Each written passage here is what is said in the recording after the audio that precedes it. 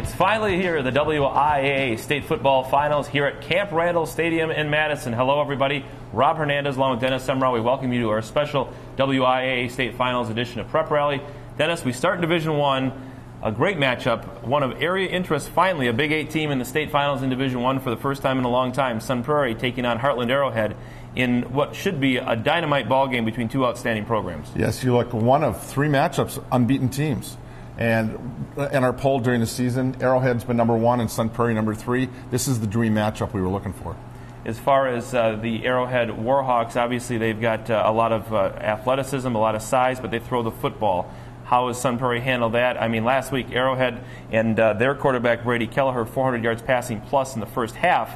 I don't think Sun Prairie's seen a team like that all season. No, they haven't. And you have a program that's won 4 state titles. 5 times they've been a runner-up. The whole community is used to Camp Randall. Sun Prairie hasn't been here since 1995. These kids don't even remember that. Ryan Curran, though, an excellent quarterback with Michael Marchese, and then Starlin Merriam, a running back. You have 2 combinations over 1,300 yards rushing and passing. Very balanced attack, which is going to bode them well. Their pass defense, though, against Kelleher is key. State final appearance number 10 for Heartland Arrowhead, setting a WIAA state record. So, as Dennis said, the Warhawks with a lot of state finals experience here on the carpet behind us. Dennis in Division II, Mequon Homestead, a team that Heartland Arrowhead has seen 3 times in the state finals in the last decade. Moving down to Division II, they've made it to the state finals, but task doesn't get any easier. They draw 3-time defending champion Waunakee. Yeah, this is one program, though, that's not going to have a fear factor. A lot of teams come out here. Waterford last year. The last 2 teams that have played Waunakee here, they've had the deer in the headlights approach. 2006 and 2008 in Division I, Homestead won state titles. So, again, a program and a coaching staff used to winning here. But in Pat Rice and his Waunakee Warriors going for 49 wins in a row, a state record, 4 titles in a row, which would be second most behind Edgar's 6. And a team with a lot of experience. A lot of experience, and of course they dodged the bullet in the state semifinals, beating Whitefish Bay in overtime. Ironically, Whitefish Bay, the one team that Homestead lost to, 14-7 during the season. So a big matchup to watch in Division II on Friday afternoon. In Division III, Wapaka comes in with a 12-0 record. The Comets upset 2-time defending state champion West Superior in the state semifinals. They'll take on Waukesha Catholic Memorial 10-2. Dennis, one of their losses, a 50-7 drubbing at the hands of Arrowhead, which is here in Division I. Speaks a lot to the fact that when you're a small team playing in a big conference, it sometimes sets you up well for the postseason. It definitely does, and Mount Horror Barneveld found that out when they had to play last week against a team that just tremendous size and experience.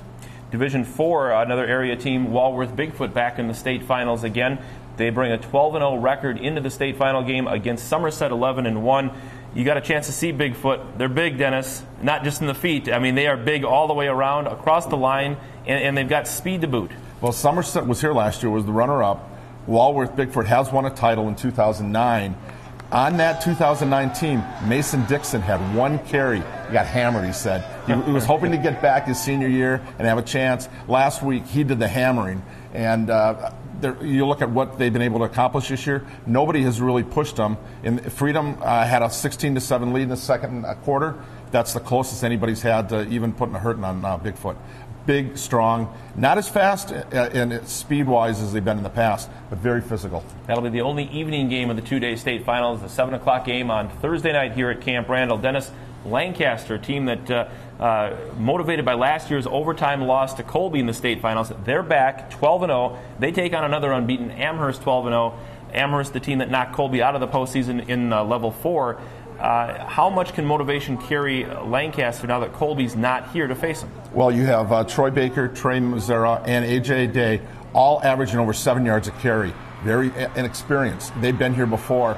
Their focus is a gold ball. Doesn't matter who it's against. It's to avenge the double overtime loss, and I think they're ready for it. And the Arrow is one of many teams you'll see this week here at Camp Randall with speed, and on carpet that speed looks even faster. So we'll look forward to seeing Lancaster make another run at a state title in Division 5. That game 4 o'clock Thursday at Camp Randall Stadium. Division 6, another battle of unbeatens. Fond du Lac St. Mary's Springs, after knocking out Iowa Grant in the state semifinals, they'll take on Eau Claire Regis at both teams 12-0, and Regis knocked out Edgar in a battle of unbeatens at level 4.